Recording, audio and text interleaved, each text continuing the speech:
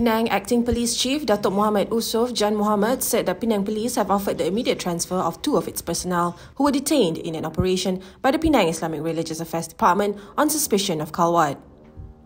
Both officers, one with the rank of major and the other a corporal, have also been subjected to disciplinary action by the Penang Contingent Police Headquarters Department of Integrity and Standards Compliance.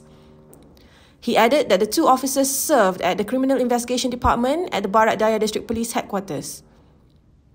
On Saturday, the media reported that the 2 civil servants aged 37 were detained by the Penang Islamic Religious Affairs Department in a raid at 1:30 a.m. at a hotel in Tanjung Tokong.